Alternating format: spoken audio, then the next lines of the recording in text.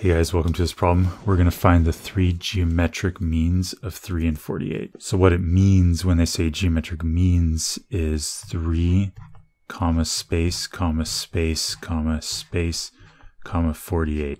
We don't know what are these three numbers here. And they're the three numbers such that when you multiply by the same r, it'll bring you to 48. So this is our a sub 1 and this is our a sub 5, and we can use the formula for geometric sequence. That's a sub n equals a sub 1 times r to the n minus 1 exponent. So I'm going to plug in the 5 for n.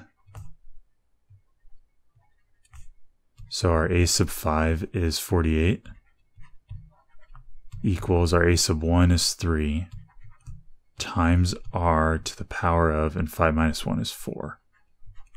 Now I'm going to divide both sides by 3.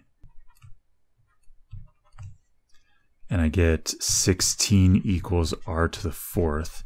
If I take the 4th root of both sides,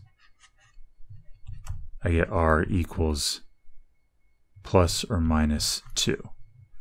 Let's try 2 first. So if I multiply by 2, I get 6, 12, 24, and then 48. So that works. So that is one set of them. Let's try negative 2. Negative 6, positive 12, negative 24, and 48. So there's actually two sets of three geometric means. So the answer to this question would be 6, 12, 24, and also negative 6, 12, and negative 24. They're both answers to the question. Hope that makes sense. Talk to you guys soon. Bye.